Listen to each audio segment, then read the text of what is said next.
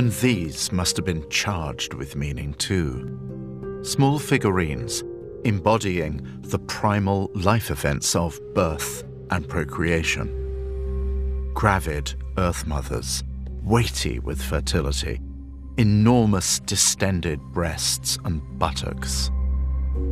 So powerfully elemental they seemed to speak directly to modern artists when they first saw them.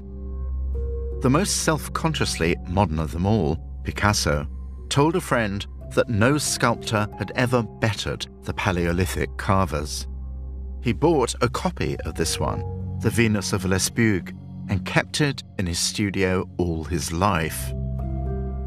Was he touched by its archaic spirituality? No. He was earthly and worldly, but he felt a deep communion with the makers of a physical art, and there were traces of that communion elsewhere in his work.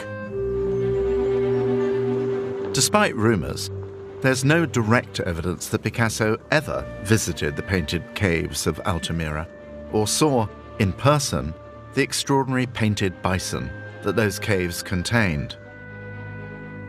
But he was obsessed with animals. One animal in particular, not the bison, but its cousin, the bull, an animal to which he returned again and again.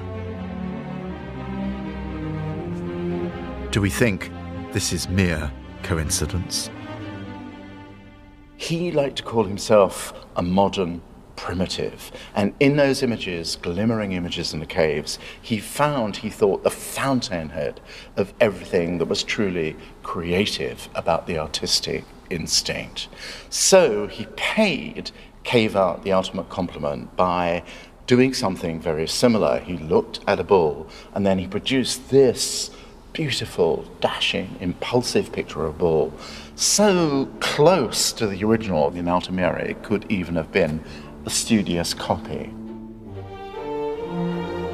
But then he produced another 10 prints, bulls drawn from his own enormous range of styles, from meaty naturalism through classical cubism to a lightly delineated bull that's really just a pair of horns.